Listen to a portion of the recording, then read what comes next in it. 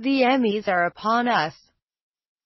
Emmy nominations for the 2015 ceremony come out July 16, and the die-hard TV fans out there, are moving closer and closer to the edge of their seats in anticipation of the big reveal. Will the Television Academy of Arts and Sciences make history? Will they give some Emmy love to some well-deserving newbies, or will it be more of the same? These are the important questions. We hope the former and not the latter, because there have been some amazing performances out there this year.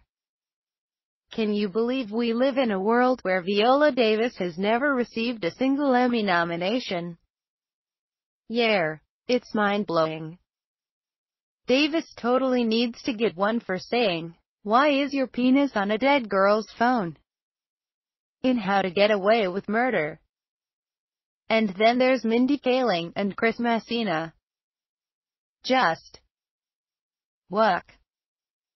Click through the gallery below for more stars who totally deserve Emmy nominations for roles they Avenue never received one for.